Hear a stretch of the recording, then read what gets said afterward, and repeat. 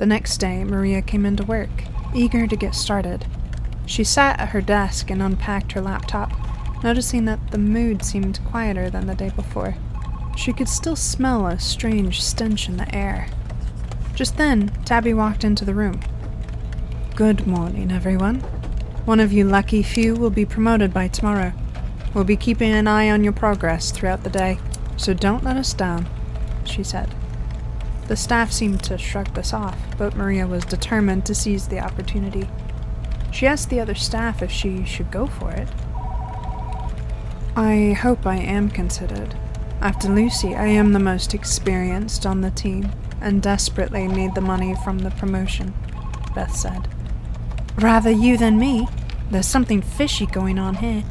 The company fired all the staff one day, and then Ethan and Tabby came. Lucy hasn't responded to any of my texts for the past 2 days.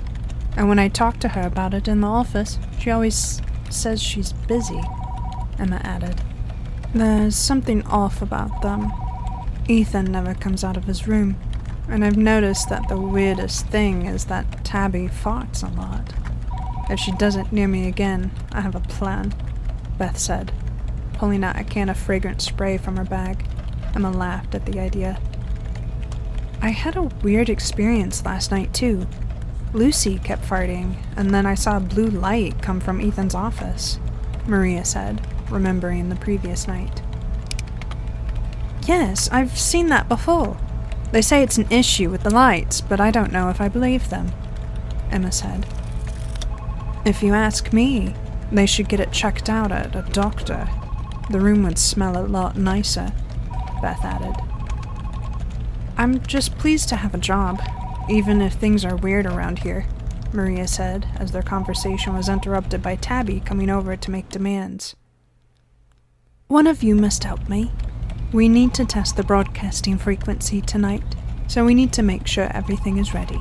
Who's free?" "I will do it," Beth said.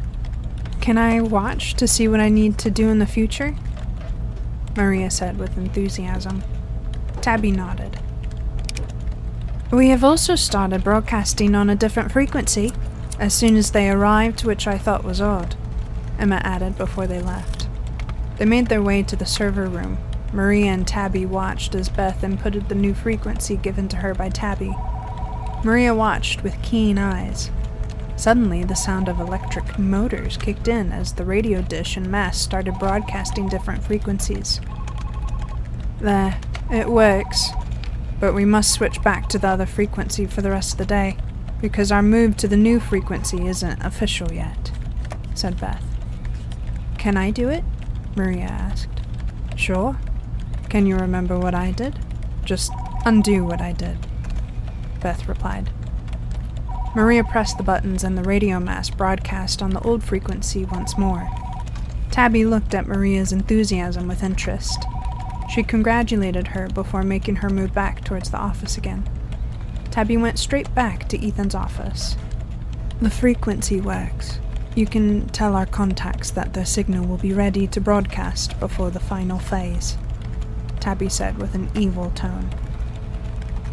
"Good work. We won't have long to go. Have you decided which one you want yet?" Ethan replied. "Oh yes. I think she will be pleased with the new promotion." Tabby laughed. It was the end of the working day, and Tabby walked into the office room with an announcement. "Good afternoon, everyone. As I said earlier today, one of you lucky lot will be getting a promotion today. After much thought, we have decided who it should be," Tabby announced. The staff did not seem to care too much. Many kept their heads down, as if hoping not to pick them. But Maria sat there, dreaming of being picked. "I would like to say a big congrats to Maria, who, even though she is our newest member of staff, has impressed us a lot," Tabby said with glee. "What? I'm sorry, but that's not fair. She just arrived. I was teaching her how to do things today," said Beth in shock. Maria could not believe it. She had been chosen. She was overcome with joy. She had a huge smile on her face. She thought it was too good to be true. The other members of staff started packing up, ready to go home. Maria prepared herself for the moment. She turned to Emma and Beth, but Beth had stormed out, and Emma had decided to go and find her. "Congratulations, Maria. We are pleased to offer you a promotion to assistant manager. Your hard work and dedication has not gone unnoticed." Maria was overjoyed. She could hardly contain her excitement. "We have some papers for you to sign, just to make it official, and then we can discuss your new duties and responsibilities." Maria sat down and began to read through the papers, her hands shaking with excitement. As she signed on the dotted line, she couldn't believe that she had achieved her dream so quickly. "Welcome to the team, Maria. We have high hopes for you, and we know you will succeed in your new role," Ethan said. "I'll show you to your new office now, and don't worry about Beth, she'll get over it. It's just a bit of friendly competition," Tabby added. Maria followed Tabby out of the room, still feeling a mix of shock and happiness. She couldn't wait to get started in her new role and prove herself to the team. Maria entered the room. She was so excited. Her mind was exploding with all sorts of thoughts and ideas. She didn't notice Tabby lock the door after closing it. Tabby walked towards Lucy and Ethan, who were sitting at the other side of the boardroom table. "Take a seat. You've done well, and we are very impressed with you," Ethan said kindly. Although still gleeful, Maria thought this was odd and questioned why they chose her. "I've only been here a day. Would it not be better to promote someone like Beth instead? She has a lot more experience than me," Maria said, confused. "Yes, that may be true, but your dedication is clear. You stayed back late yesterday, and Tabby tells us you showed great enthusiasm this afternoon," Lucy said enthusiastically. "Well, you see, Tabitha is sadly leaving us, and we are having to fill her position rather quickly," Ethan said with a sad tone. At that moment, his stomach roared. He looked more and more uncomfortable with every passing minute. "Of course there is something you can give us in return," Ethan said. "Yes, of course. Anything. I'm just glad to be promoted," Maria said gladly. At that moment, before Maria could finish her sentence, Tabby farted. "Oops. Oh, excuse me," Tabby said in a juvenile way. Tabby's face was one of relief as Maria turned to the others. "I thought these slimline suits were supposed to stop the gas exchange. It's made it worse," Ethan said. "Oh, and me. I'm shaking my booty," Lucy exclaimed, also in a juvenile tone.